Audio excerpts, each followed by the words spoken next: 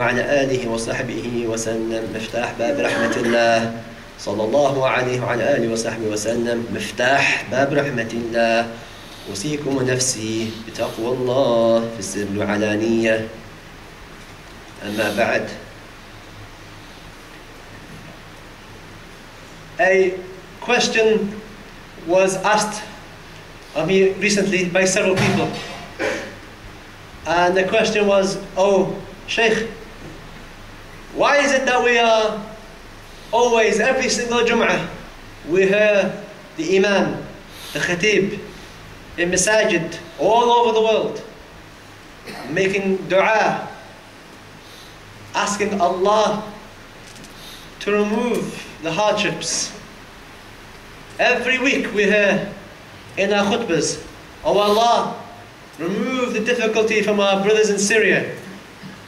And every week we have something new, a new problem. And then we make dua that Allah removes that problem. And then every week there's a new problem. And every month there's a new problem. And every single year there's a new problem. More people, more suffering, more people losing their lives, more orphans. What's happening, he said to me. Why we make the most beautiful of du'as in the khutbahs, on the Hajj, in Taraweeh, in the Qunut al-Fajr. We make the most beautiful of du'as and people cry. But where is the answer? Where is the answer? This is a very important. And he asked, I want to know why. Why we keep on calling and we have no relief from our situation in Palestine. Nearly more than 60 years. The same problem. For 60 years we were asking Allah to make things easy. And it gets worse and worse. More land is taken. Occupied territories increase. And if you look at the map, Palestine gets smaller and smaller. And more problems start to happen. What's going on? It's as if, the person said, it's as if that we're not asking. Or, it's as if Allah is not answering our dua. And that's the answer. Why is Allah not answering our dua? Because if He was, things would be easy. We wouldn't hear more people now, every day, the TV, more bloodshed. More children losing their lives in Ramadan, the most holiest of months. Why is Allah not answering our dua? This is a very important question, inshallah ta'ala. There is adab, there's manners. There's ways that we ask Allah Azza wa Jalla. Allah has promised in the Quran, call upon me, I will answer. That's a promise from Allah. So we can't say Allah Azza wa Jalla is not there. And if you remember in the Ramadan, we talked about this briefly. But inshallah in this khutbah and next khutbah we're going to go into how do we ask Allah? How do we get a quick reply from Allah? And why does Allah delay? There's a certain reason why Allah delays the dua. But there's a hadith that I finished the khutbah in Arabic with. It's hadith sahih, in which there was a man. The Prophet mentioned a man in a desert. And he raised his hands up. As Allah said, ask me. And the man asks. He's in the desert, he asks Allah. Because all he knows is to ask Allah. And he asks, Ya Rabbi, Ya Rabbi, Ya Rabbi, help me, help me, help me, help me. And then the Prophet sallallahu alayhi wa sallam says, and this man, his mad'amuhu haram, his food is haram. His clothes are haram. وغُدِّيَ بِحَرَامٍ, and he ate, his last meal was haram. So where? مِنْ أَيْنَ يَسْتَجَابْ لَهُ? Where is he going to get the answer from? His food is haram. His clothes are haram. Everything about him is haram. How does he expect Allah to answer his dua for the brothers in Gaza? His house is haram. Bought on haram money. His clothes are haram because his job is haram. His food is haram because he's not really bothered about eating halal or not checking the ingredients. And then you're going to come and ask, Ya Allah, Ya Allah. It doesn't work like that. Allah Azza wa Jalla is not happy with the ummah. This is the only way. And some of you may feel upset.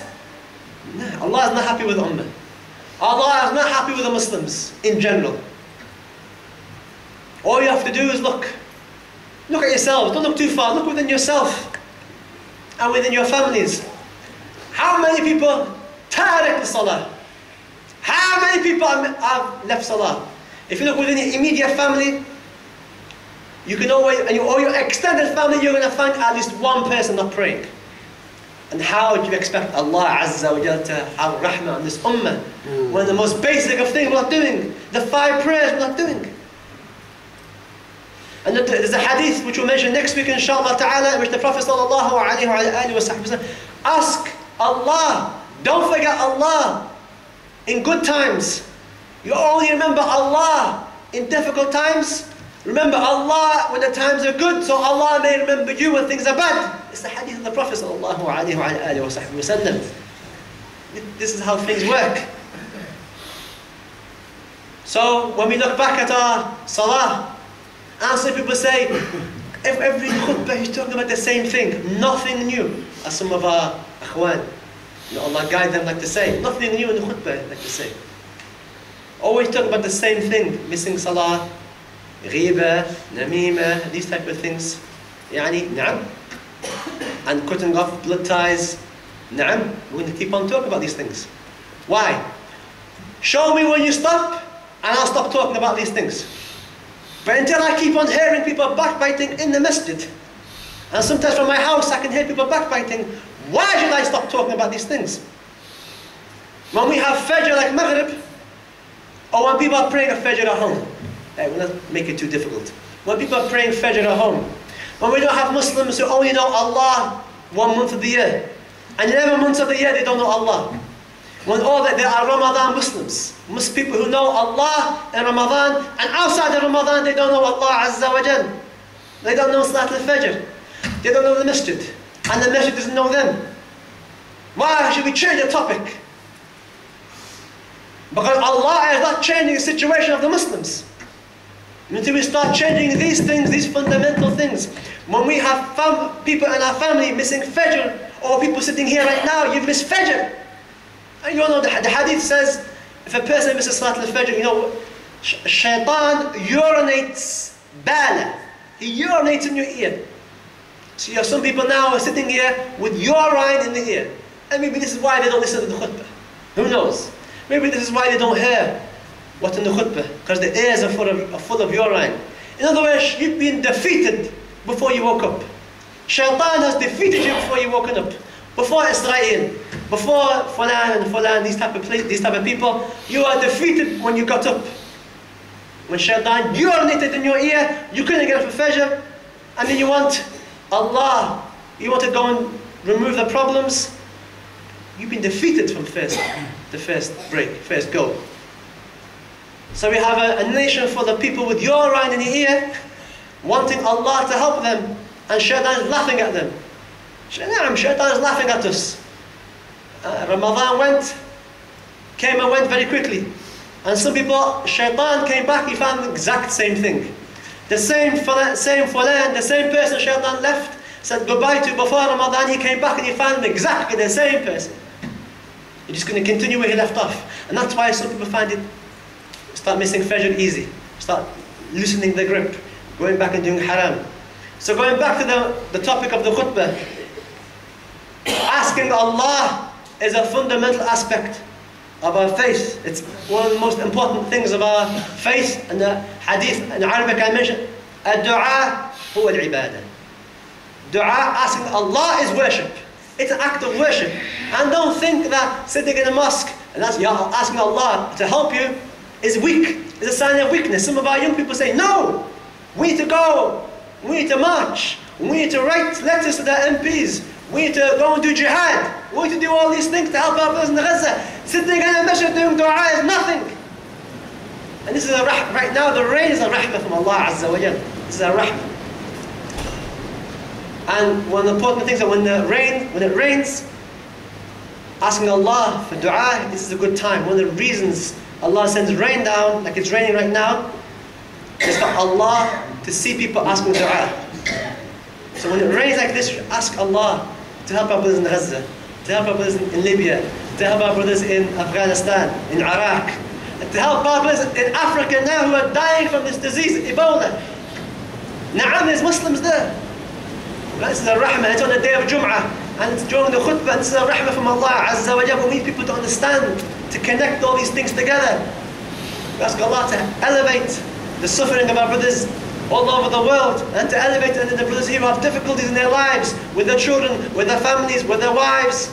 We ask Allah to elevate their problems, insha'Allah, by the barakah of this rain, insha'Allah ta'ala, and by the sacredness of this month, and in this masjid, and in Yawm al-Jum'ah. And Yawm al-Jum'ah is a dua, a sa'a in which the dua is accepted, a time in which in Jum'ah where the dua is accepted. And some ulama say during when the khutbah is going, when the khatib is talking, some ulama say during this time, that's when the dua is answered. And we have rain as well. La ilaha illallah. So these are signs for us to make dua. Make a dua to Allah Azza wa Jalla. Allah elevates our problems. And inshallah, next week's khutbah, inshallah, we're going to go into how do we ask Allah to help us. How do we ask Allah for dua? What does Allah want to see in us? The manners. We're asking someone very generous to help us. We don't need anybody else. We don't need the United Nations. We don't need any MP. We don't need anybody. First and foremost, we have Allah. Allah has all the power to change everything. Kun fayakun. In the Quran, Allah says, all I have to say is kun. Be, and it is. That's all Allah has to say. But Allah wants to see in us adab, akhlaq. Allah wants to see halal food, halal house. Not house based on interest, haram. It doesn't work like that, inshallah. So next week, inshallah ta'ala, we're going to go into the manners, adab of asking Allah and how to get an answer from Allah. Because we've been going on asking and asking, we're fed up of asking. No answer, so we need to go back to it. Why are our du'as not being answered? And when we find out why our du'as not being answered, we can start to change and we can start asking Allah. And hopefully Allah Azza wa Jalla can answer our du'as quickly. Insha'Allah ta'ala, ibadallah.